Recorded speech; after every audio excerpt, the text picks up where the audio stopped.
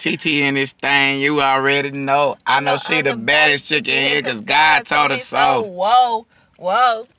Hey, so Pastor J here, Jamaal Francois. Talk to me, walk with me. The mixtape dropping soon. But anyway, I want to let y'all know that you got to, if you want to prosper in life, you got to surround yourself with people that's a little bit smarter than you or a lot smarter than you, doing better than you. When I say better, you know, they're just thriving, you know, healthy in their mind and their soul and their spirit and their body. They're functioning properly, operating in their God-given purpose and destiny. If you only hang around people that are weaker than you, doing less than you, doing worse than you, that says a lot about you. You know, a great man, a great woman is going to surround themselves with people that are greater than them. That's how you become great. You make great leaders by being around great leaders. So if you're the type of person that only wants to be around people you can manipulate, that you can intimidate, you know, that you can dominate, that you can fall apart, and then they do whatever you say because you can snatch them with your sadness, with your depression. You know, that's not good, man. You know, not good at all. I'm around people that straight up with me, no yes man. You know, they can tell me no when no means no, yes means yes. Yeah, of course, you want to be around people that encourage you, but you need to be around people that's going to tell you the truth.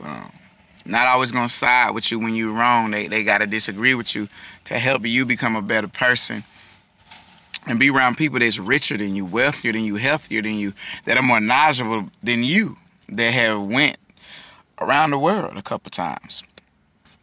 If you surround yourself with broke people, you're going to be broke. If you surround yourself with 9 people that are average, you're going to be number 10. You got to surround yourself with people that are doing better than you.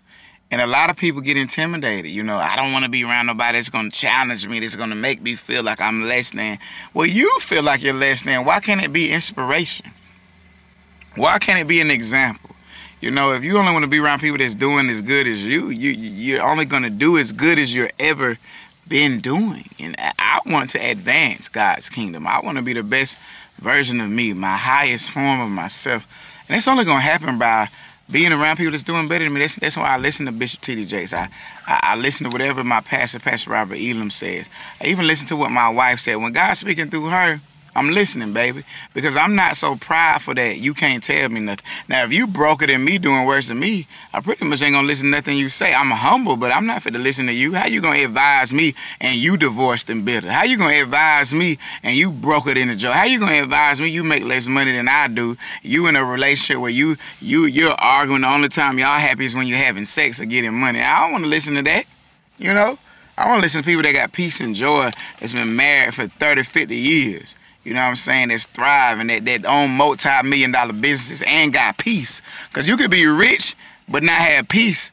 You know, I don't want to be around people that ain't got peace and joy and the perfect love of God that casts out all fear.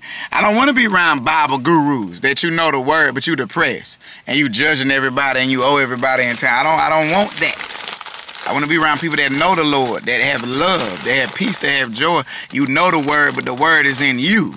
That's what I want. That's who I want to be around. And anything else, you can go on and hit that unfollow button. Because I'm not intimidated or depressed or upset when people unfollow me. That just means you was a Negro that ain't really know who I was. Or you got upset by what I'm saying. And if what I'm saying don't piss you off every now and then, perhaps I'm not speaking the word of God. Because the word of God going to make you mad at first sometimes.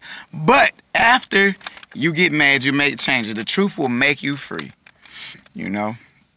Truth will piss you off sometimes, but after that, it'll make you free if you allow it to change you on the inside first.